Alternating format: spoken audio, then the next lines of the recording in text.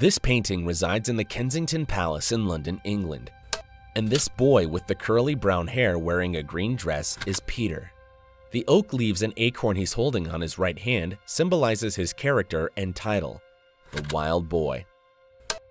He was found deep in the forest in Hanover, Germany in 1725 by a group of people led by King George I. Initially, they thought they encountered a wild animal, since the boy moved on all fours, much like how a dog walks. The boy was about 10 years of age, had curly hair, covered with dirt, and didn't have any clothes on. But there was one distinct feature that caught their attention, and that was his left hand. 4 of the 5 fingers were fused together, much like a duck's foot. The boy didn't speak any languages and only made odd sounds. They were fascinated by him. They hadn't seen anything like him before, so they decided to take him back to their camp for a couple of weeks, then leave him behind before heading back to England. The news of the discovery of the wild boy reached the Kensington Palace, and Princess Caroline, King George I's daughter-in-law, ordered the group to bring the wild boy to England so she could meet him in person. At the palace, he was given the name Peter, and his transition to the new lifestyle was quite a challenge. They wanted to transform him into one of them. They dressed him in proper clothing and tried to teach him how to behave like a civilized person. However, this was a difficult task. The servants who were assigned to look after him had a hard time making him put his clothes on. In fact, it took several hours and quite a lot of manpower just to get him to wear the clothes. Apart from forcing him to dress up, they were quite carefree. They let him do his own thing, and they merely observed him. At the dining table, when it was time to eat, they found him to be quite strange. In an environment where people used utensils to eat their food, Peter used his hands and often made a huge mess. When it was bedtime, even he was given his own room with a proper bed, Peter still preferred to curl up and sleep in the corner of the room.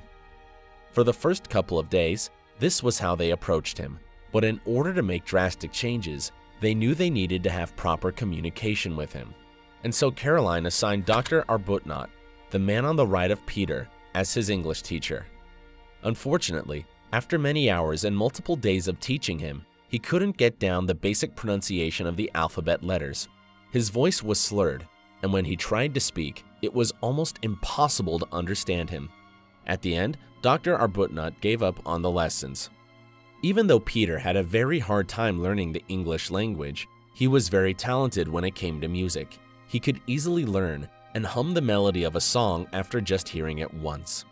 He was able to quickly follow up with different notes from several instrumentals, and truly enjoyed the sound of music. Sadly, after the passing of Princess Caroline, his stay in the palace was cut short. Peter was passed around to a number of people. First, he was entrusted to one of the Queen's bedchamber women in exchange for a pension. After that, a farmer named James Fenn took him in and moved in the parish of Northchurch in Hertfordshire. His situation here was a lot better. He enjoyed the outdoors and was able to run freely on the fields and interact with the animals. He became much more of himself, being in the environment which he was accustomed to. Although he was quite familiar with the surroundings of the farm, there was one case where he got lost in the summer of 1751. Mr. Fenn and his neighbors posted many missing poster signs throughout the area, and thankfully, after several days, he was found. After this, he was given a collar, and it had an address and his name printed on it. It reads, "Peter, the Wild Man of Hanover. Whoever will bring him to Mr. Fenn at Berkhamsted, Hertfordshire, shall be paid for their trouble." Even though he wore a collar, much like a pet, Mr. Fenn and the neighbors treated him like a normal human being, and he was free to do whatever he wanted. After the passing of Mr. Fenn, he was transferred to his brother Thomas Fenn at another farmhouse. Here, as an adult, was where he got most of his development. He could now utter his name, Peter, when asked what his name was, and he could also count from 1 to 10. This place was where he stayed the remainder of his life.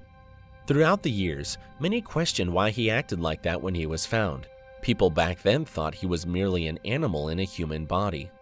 But in 2011, with a modern understanding of cognitive disabilities, It is believed that Peter suffered from a rare genetic disease called the Pitt-Hopkins syndrome. It is a condition characterized by intellectual disability and developmental delay. Scientists ended up with this conclusion by analyzing his appearance on the painting. The condition shared distinct facial features, for instance.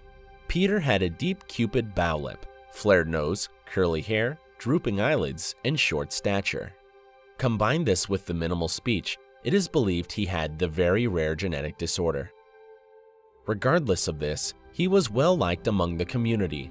They enjoyed his company in the farm, and he brought joy to many. So when he passed away, the locals paid for his gravestone. The story lives on, and even today, people still place flowers on his grave.